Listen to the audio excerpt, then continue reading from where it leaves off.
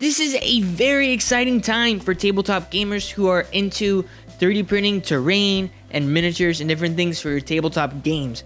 Why do I say that? Because the hobby is more accessible than ever before, which means we have a lot of new people joining us who might not have been into 3D printing before, and maybe you're just interested in getting started. And even though the process can seem deceptively simple at times, there's actually a lot that goes into printing a model and finishing it for your tabletop.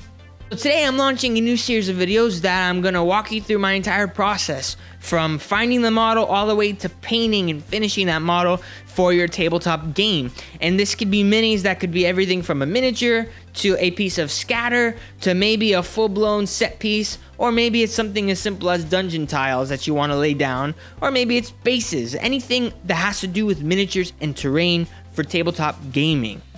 And I'm by no means an expert in all of these areas, but I think it'll be valuable to document my experience, and I've got a lot of questions for this.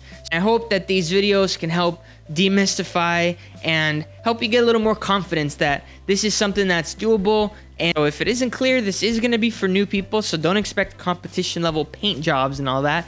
I am certainly not a competition level painter, but expect me to show my entire process, including failures and things, so we can learn together as we go along, and hopefully you can learn from my mistakes too.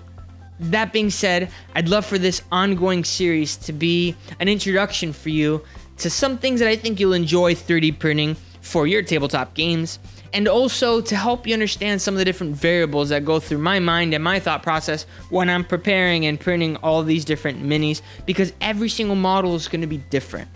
So I hope you enjoy these videos, and I am very glad to have you along. Happy gaming and happy printing.